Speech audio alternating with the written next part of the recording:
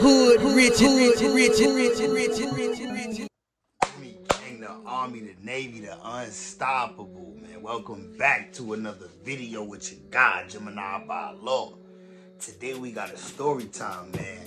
Now look, this story time came out of nowhere. I wasn't even gonna tell this story time. I didn't even think it was a story time till I really thought about it. But look, man, I'm gonna tell y'all how I fell in love with the 38 Special, man. 6-shot 38 Special. So look, man, this story goes all the way back. There's a couple different reasons why and different times in my life that I fell in love with the 38. But, you know, obviously we're not going to incriminate ourselves, you know what I'm saying, on this joint. But we're going to tell a story. We're going to have a good time speaking about old memories, you feel me? But look, man, my very, very, very first time falling in love with the 38, bro, I was probably like 9 years old, bro. 9 years old, man. So my mom's, right, she used to be dating some nigga, man. She was with this nigga for like a couple years, maybe like five to 7 years. He was locked up or whatever, you know what I'm saying? When she first got with him, or at least when I knew about him and all that. You know what I'm saying? So he came home from jail, right? Boom, he came home to our crib. His name was June. I could say that, feel me? So he came home and shit. Me and the nigga never got along and shit. Boom, he used to beat my ass, you know what I'm saying? I was a little light-skinned nigga. He used to, you know what I'm saying? You know what I mean? Violate a little nigga, you know what I mean? All this and that, whatever the case may be, that don't even matter, right? So, I was a little badass nigga, I ain't gonna lie. Some of the times, I was getting my ass whooped for a reason. Some other times, it was just because nigga ain't like me, you feel me? But, this one time, bro, that nigga left his room. He was in his room doing some shit that I knew he was doing some shit that he didn't want me to be in the room for, because I had like peeked in the room earlier. He like slammed the door, boom, closed it. You know what I'm saying? So I'm knowing like, oh, nigga don't want me around, boom, boom. So I start doing my own thing, you know what I'm saying? I'm a young nigga doing my own thing, go in my room, probably do whatever it is I'm doing, right? You know what I'm saying? Minding my business type shit. Then I he leave the room for whatever the case, I forget what it is. Somebody must have knocked on the door, whatever the case may be. I don't know what he was doing. I really don't know. I don't know what he was doing. But he left the room.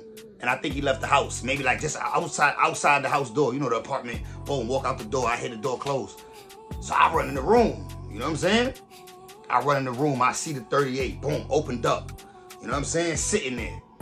Just looking beautiful. Shells in it, all that. You know what I'm saying? Beautiful, bro. I'm like 9, my nigga. Like, I see this shit. I pick it up with the, you know what I'm saying? I close it. You feel me? I closed it. You know what I'm saying? I close it. Boom. Like, I wasn't gonna pull the trigger because I knew what guns do even at that age. We in the projects, gunshots going off every night.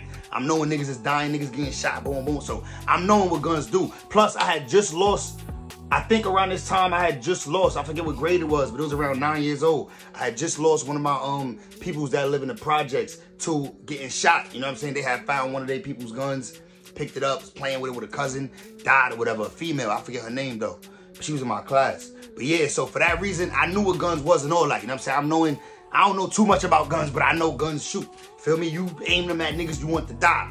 You know what I'm saying? Now, in my heart, I ain't gonna lie, I got some hate for this nigga. I got some hate for this nigga who gun I'm holding, because, you know what I'm saying? Like I said, this nigga like my step-pops.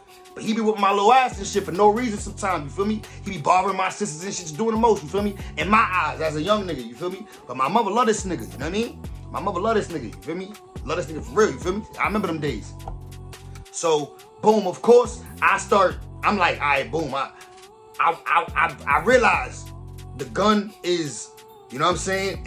It was open when I picked it up. I closed it because I wanted to see it how I see it in the movies and all that. Juice and all that, you know what I mean? You see it closed, but I don't know how to open it back up. You feel me? I don't know how to pop it back open. You know, you got to push the little lever and pop it back up and prop it back where it was so that the nigga won't know I touched it. But I don't know how to do that. I'm already knowing I'm fucked. I put the gun back down the way it wasn't. I left it wrong. I put it back down, just closed up, boom, laid it back down and went back to my room.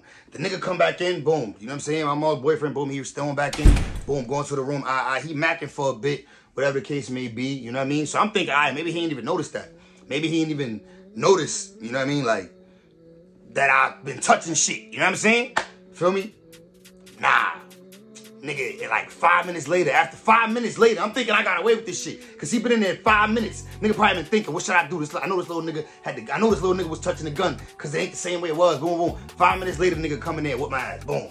Whoop my ass. Crazy. I don't even think he ever even told my moms why he whooped my ass, to be honest with you, because I told my moms I got my ass whooped. She just was acting like it was cool, whatever it may be, but she never mentioned it. She never brought it up to me that I was playing with the gun. So I don't even know, bro. I don't even know if he told her, but He definitely smoked me, my nigga. Bad too. Red punches, all that dumb shit. I'm a little nigga, 9 years old. This nigga's a big nigga. Even right now, that nigga way bigger than me. That nigga was like 6 something, nigga, big nigga. You know what I'm saying? I don't even know, but yeah, that nigga was whipping my little ass though.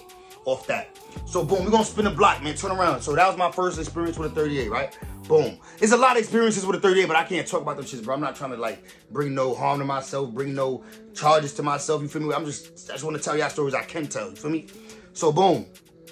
A lot of shit happens within things leading up. I get a lot older. Boom, boom, boom. I'm probably in my higher teens now, maybe like 19 or something like that. Whatever the case may be. Boom. 38 is circulating around the hood, you know what I'm saying? 38 is circulating. You know how that is. Everybody got hood guns and neighborhood guns and all that, boom, boom, boom. I had one of those, boom. I had possession of that, you know what I mean? And I was just enjoying that, doing my thing with that, hitting a couple licks with it, doing, you know what I mean? Just regular shit that hood niggas do. I fell in love with it that way. But soon after I fell in love with that 38, bro, I realized, my nigga, I was starting to think I was that nigga. You know what I mean? I was starting to think I was that nigga. Boom, boom, I'm running down on shit, running down on shit, whatever. I'm having my way. Till, like I said, man, I ran into some shit, man. I ran into a nigga who was really a real grown adult nigga and really knew how to use that 38 for real. Like, for real, for real. When I say he knew how to use it, nigga, he got the drop on me, nigga, when I was supposed to be thinking I had the drop on him. But I'm gonna tell you the whole story, boom. I ain't gonna tell you too much of the story because I don't even want niggas to know who I'm talking about. The niggas that's listening gonna know who I'm talking about, but yeah. But RIP to that man, though, that nigga dead now, you know what I'm saying? But, and I ain't had nothing to do with it, you feel me? But anyway, RIP to that nigga though. But yeah, so, before I even tell the story, so niggas know it ain't disrespectful. But yeah, so,